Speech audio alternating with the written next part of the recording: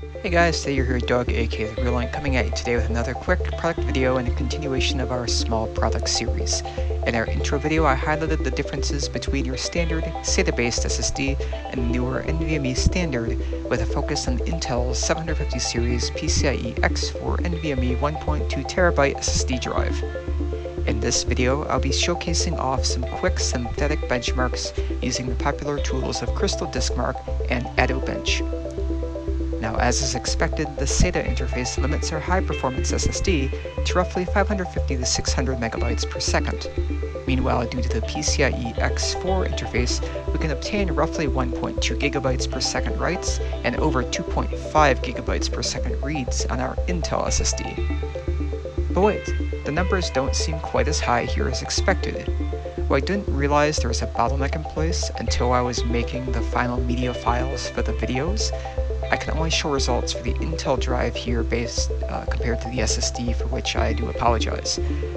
But basically, even with compressing via GeForce Shadowplay, capturing a 4K recording stream to a secondary SSD is still putting stress on the subsystem and affecting results.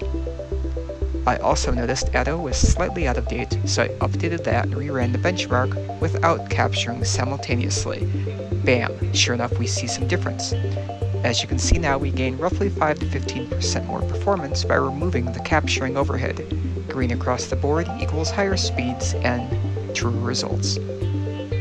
Next up, we have Crystal Disk Tools Crystal DiskMark X64 test.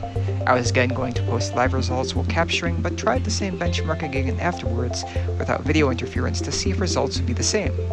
And again, here we gain roughly 10 to 15% performance, with reads well past 2 gigabytes per second and writes in the 1 gigabyte per second range. The shaded green bars attempt to approximate and show the difference between running the tool while video recording and standalone.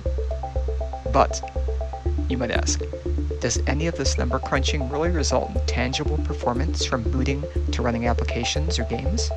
Feel free to like, comment, subscribe, and tune in for more videos in the series once they're made to find out. Thanks for watching.